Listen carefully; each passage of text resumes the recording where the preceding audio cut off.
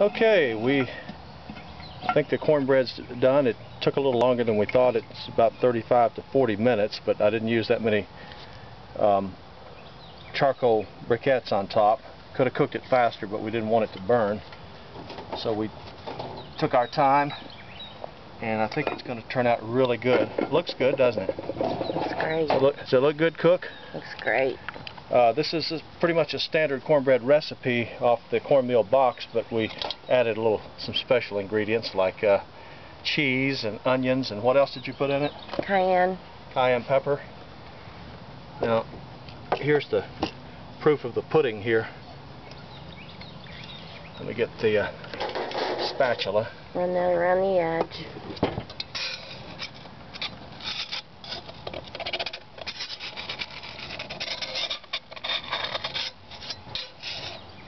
Hope we don't have any sticking going on here.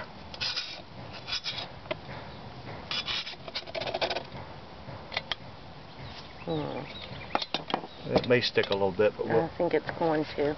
You do think it's going to? Looks like it. Here it is. Ooh. No sticking there and no burning on the bottom, which is exactly what we were shooting for. We didn't want it to burn on the bottom. I better not try to flip it over till it cools. Well, maybe I can do it with a spatula. Go ahead, try. Oh yeah. There we go. Cornbread, our first effort with the Dutch oven. Let's see what the inside of it looks like. Can we? Mm-hmm. I'll just take a little wedge here.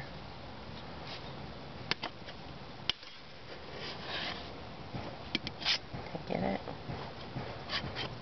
Feels right. Oh. Oh my goodness.